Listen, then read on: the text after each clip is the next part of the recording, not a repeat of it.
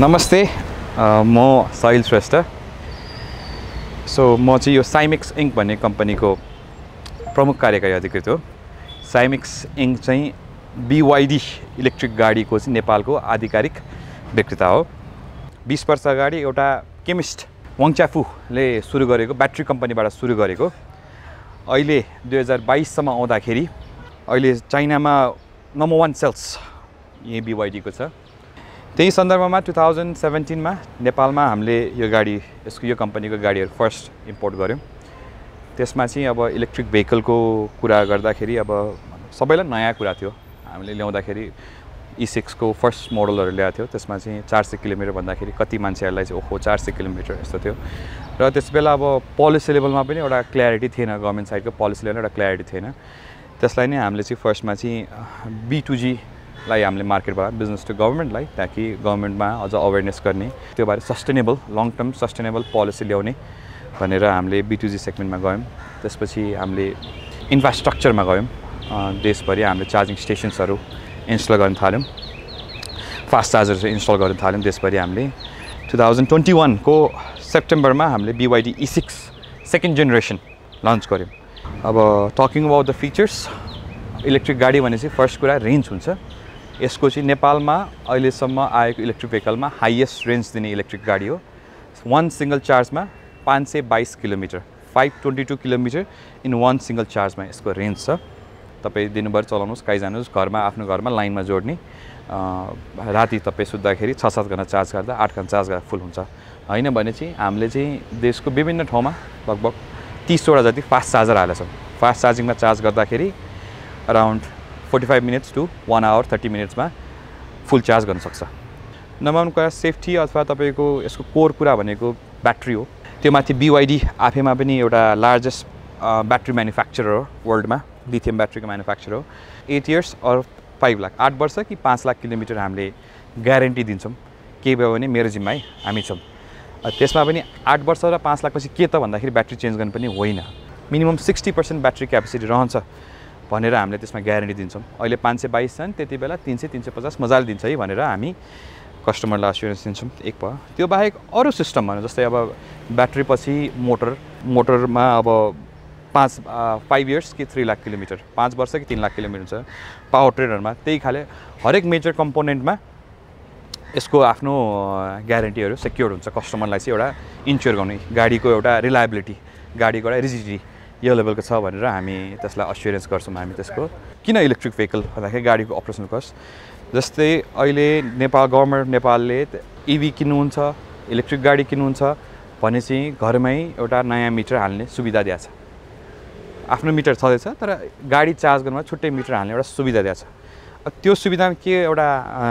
Common हामी आम जनताले के पाउँछ भने 5 रुपैयाँ पर युनिटमा पाउँछ। अब यो गाडी फुल चार्ज गर्दाखेरि 70 युनिट खान्छ। 5 रुपैयाँ पर युनिट भनेपछि 350 रुपैयाँ फुल चार्ज गर्ने। त्यो 350 बाट तपाईहरुले 522 किलोमिटर यात्रा गर्न सक्नुहुन्छ। हाम्रो गाडीको मूल्यको कुरा गर्दाखेरि 57,50,000 हो यो गाडीको। यसमा चाहिँ एउटा होम चार्जर 7 किलोवाटको हामी होम चार्जर दिन्छौँ। त्यसमा मेन्टेनेन्सको कुरा गर्दाखेरि अरु कुनै 57,50,000 को गाडीको मेन्टेनेन्स कस्ट जुन टियर एन्ड वेयर अब हेडलाइट होला, ब्रेक प्याड होला, एयर फिल्टर्सहरु होला, के छ त्यो भन्दा पनि धेरै सस्तो हुन आउँछ। अनि अर्को पार्ट मेन्टेनेन्स किन पनि सस्तो हुन्छ भने अब मेजर इन्जिन नभएपछि जुन इन्जिनको इम्प्याक्ट हुन्छ एउटा कुनै गाडीमा अथवा मेकानिकल कुरामा त्यो भाइब्रेसन देखि सबै कम हुनेले गर्दाखेरि गाडीको मेन्टेनेन्स कस्ट पनि आफैमा सस्तो हुन्छ। E6 को लगभग 520 लिटरको बुट स्पेस अवेलेबल छ। गाडीसँग एउटा स्पेयर टायर र स्ट्यान्डर्ड म्यानुफ्याक्चर स्ट्यान्डर्ड टुल्स भन्छौँ। तपाईको स्पेयर टायर, तपाईको यो ज्याक स्क्रूहरु मेन्टेनेन्सको लागि सबै आउँछ हामीसँग। यसमा एउटा हामी 7 किलोवाटको चार्जर एडिसन हुन्छ। अब यहाँ हेर्न सक्नुहुन्छ जुन ट्राभल गर्दाखेरि जुन एउटा लेग स्पेस पछाडीमा लेग स्पेस चाहिन्छ त्यो यता छ। AC भेन्ट पछाडी एकदम लेदर सबै लेदर सिट हो। फिनिशिङ क्वालिटी देखि लिएर एउटा प्रिमियम गाडीको एउटा तपाईले एक्सपिरियन्स पाउनुहुन्छ। अहिलेसम्म लगभग यो गाडी हामीले 200 पिस नेपाली रोडमा डेलिभरी गरिसकेका छौँ। 200 पिस हाम्रो अरू गाडीहरू जस्तै 2017 मा जुन गाडीहरू हामीले इन्ट्रोड्युस गर्यौं अहिले पनि स्मुथली 2 लाख किलोमिटर चढि पनि सकेको छ 2 लाख गभर्नमेन्ट साइडबाट अब सम्मानीय राइट अनरेबल प्रेसिडेन्ट म्याडमले उहाँले चढ्नुहुन्छ इलेक्ट्रिक कुलमान घिसिङ सर त्यसपछि ministry of foreign अफेयर्समा ministry of इनर्जीमा उहाँहरुकै एउटा स्याटिस्फ्याक्सनले उहाँहरुकै एउटा भनौं एक्सपिरियन्सले गर्दाखेरि अझ पनि हामीलाई अर्डर्सहरु डिमान्डहरु आउँछ इलेक्ट्रिक गाडी भनेपछि मेन कुरा त ब्याट्री भयो ब्याट्रीको चाहिँ ब्लेड ब्याट्री युज गर्छौं अहिले वर्ल्डमा मोस्ट एडभान्स ब्याट्री भन्छ यसलाई BYD ब्लेड ब्याट्री भन्छ ब्याट्रीको सेल हुन्छ सानो सेल हुन्छ सेलबाट तपाईको ब्याट्री मोड्युलमा जान्छ मोड्युलबाट प्याकमा जान्छ तपाईको सेल सानो हुन्छ त्यसको मोड्युल हुन्छ प्याकमा जान्छ ब्लेड ब्याट्रीमा चाहिँ तपाईको सिधै सेलबाट प्याकमा जान्छ बिचको त्यो मोड्युल हुँदैन जसले गर्दा फर्स्टमा सेफ्टीको कुरा एकदमै आउँछ BYD blade battery first battery जसले चाहिँ नेल पेनिट्रेसन टेस्ट भन्छ नेल पेनिट्रेसन टेस्ट भनेको तपाईको त्यो ब्याट्रीमा 500 डिग्री सेल्सियस टेम्परेचरमा नेल त्यो किल्ला त्यसलाई पेनिट्रेट गरेको छ नो फायर त्यसमा no fire no hazard ब्याट्रीको temperature बढे पनि त्यसमा नो फायर नो हजार्ड त्यो टेस्ट सक्सेसफुली कटाउने फर्स्ट ब्याट्री हो BYD को ब्लेड ब्याट्री यही कारणले गर्दाखेरि अरु सबै अटोमेकर्सहरु अब सबै अटोमेकर्सहरु चाहिँ भन्नाले ग्लोबल अटोमेकर्सहरु BYD सँग उसको ब्लेड ब्याट्री टेक्नोलोजीलाई आउटसोर्सिङ गर्न खोज्दैछ धेरै जस्तो EV मेकर्सहरु EV auto electric vehicle म्यानुफ्याक्चररले चाहिँ ब्याट्री एक ठाउँबाट किन्छ मोटर पावर एक ठाउँमा हुन्छ पावर ट्रेन कम्पोनेन्ट अर्को ठाउँबाट किन्छ BYD केसमा BYD is only अटोमेकर in the world जसले चाहिँ होल सिस्टम नै आफैले म्यानुफ्याक्चर गरेर आफै बनाउँछ अस्ति भर्खर BYD को अर्को अचिभमेन्ट के आछ भने BYD is only अटोमेकर in the world जसले चाहिँ अब IC इन्जिन बनाउँदैन उसको IC इन्जिन छैन यसको ground clearance minimum ground clearance 175 mm छ 175 mm मा के हामीले जोड्न सक्नुहुन्छ भने गाडी साइज आफैमा लामो भएको हुँदाखेरि चाहिँ गाडी साइज आफैमा लामो भएको हुँदा त्यो लोड बसे पनि कस्टमर बसे पनि तल धेरै तच्किदैन तल धेरै ल्याडन र अनल्याडन लोड भन्छ त्यसले चाहिँ ग्राउन्ड क्लियरेन्समा इम्प्याक्ट पार्दैन किनभने गाडीको साइज अलि लामो छ गाडीको अलिकति जुन सस्पेन्सन बिल्ड छ इट्स वान अफ द धेरै राइडरको experience suspension wise this is one of the best car भन्छ कि सस्पेन्सन गाडीको जुन सस्पेन्सनको क्वालिटी छ त्यो वाइज धेरै बेस्ट हुन्छ तपाईको 99.99% कस्टमर्स आर सेटिस्फाइड ग्राउन्ड क्लियरेन्सले गर्दाखेरि चाहिँ अब अर्को यसको स्ट्रङ पार्ट भने चाहिँ 18-1 इन्टेलिजेन्ट ब्रेकिङ सिस्टम भन्छ IBS भन्छ त्यो भनेको चाहिँ कस्तो भने यसमा ट्र्याक्सन हिल रोल असिस्ट सिस्टमदेखि लिएर जुन सेफ्टीलाई यसले एउटा हेरिरहेछ त्यो बस्को सिस्टम छ बस is a renowned auto parts maker हो अटोमोबाइल इन्डस्ट्रीमा पार्ट सप्लाई गर्ने कम्पनी बस हो उसको 18-1 ब्रेकिङ सिस्टम ल्याएको छ जुन EV मा ग्लोबली फर्स्ट हो अहिले बिस्तारै पछि नयाँ बनाउने गाडीलाई अडप्ट गर्छु भनिरहेछ तर त्यो system is already here in this car अनि जुन यसको एयर फिल्टर सिस्टम छ ठ्याक्कै अब अहिले गिभन दैट जुन कोभिड टाइम यो टाइममा आछ N95 स्ट्यान्डर्ड को एयर फिल्टर सिस्टम छ N95 सर्टिफाइड एउटा एयर फिल्टर सिस्टम छ त्यसले गर्दा पनि एउटा अझ पनि मान्छेलाई एउटा एक्सपिरियन्स चाहिँ एउटा रिलायबल एउटा स्मुथ एक्सपिरियन्स दिन्छ तपाईको कुनै व्यापार व्यवसाय छ तपाई फ्रिक्वेन्टली बाहिर ट्राभल गरिराख्नु भएको छ ट्राभल गरिराख्नुपर्छ त्यसैलाई अनि त्यमाथि तपाईको व्यापार व्यवसाय ट्राभल गर्छ अभियसली सामानहरु पनि तपाईले क्यारी गर्न सक्छ नि त्यसको लागि बेस्ट माइलेज यसले दिन्छ अब यसमा एडिसन भनेको त you are contributing something for एउटा क्लाइमेट चेन्ज अब काठमाडौँ जहिले पनि हामी यो भनौँ न रेनफल नभएको बेला ड्राई सिजन्सहरुमा वर्ल्ड मोस्ट पोल्युटेड सिटीमा यसो नम्बर अफ 1 to 5 भित्र हामी स्कोर गरेर आउँछौँ धेरै फ्याक्टर्स होला तर EV अडप्टेसनले केही न केही चेन्ज गर्छ EV अडप्टेसन हाम्रो एउटा जेनरल नागरिकबाट तपाईको त्यसको जेनरल कस्टमरबाट त्यसलाई कन्ट्रिब्युसनमा दिन्छ सो हामी अहिले गाडी भित्र छौं एकदम सिम्पल प्रोसेस छ गाडी स्टार्ट गर्न तपाईको हामीले ब्रेकमा दबाएर स्टार्टमा गयो सो भेहिकल अहिले स्टार्ट मोडमा छ अहिले भेहिकल स्टार्ट मोडमा छ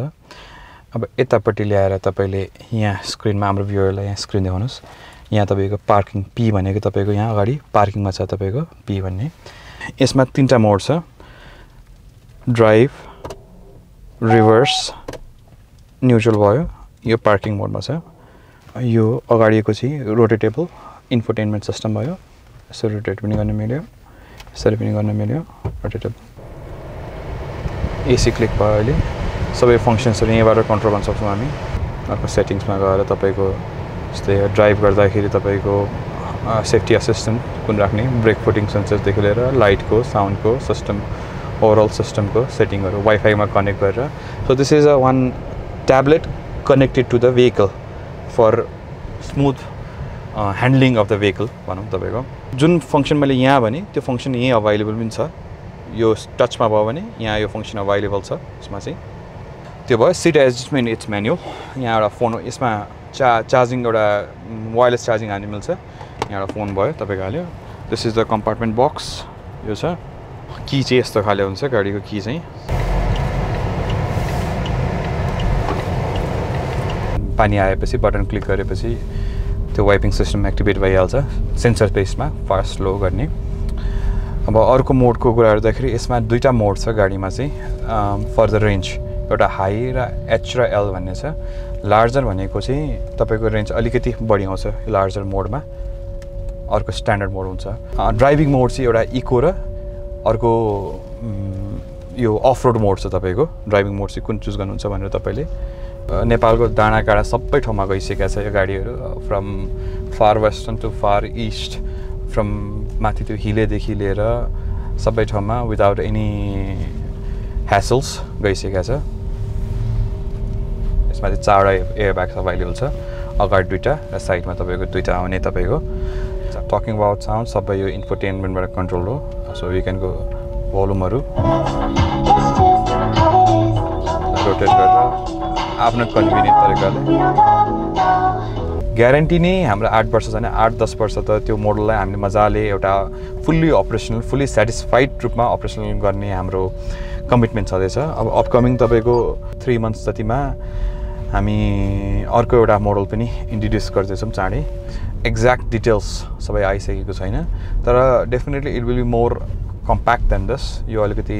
लङ रेन्ज कम्फोर्टेबल एसयुभी छ भने त्यो गाडी चाहिँ अलिकति कम्प्याक्ट हुन्छ यसमा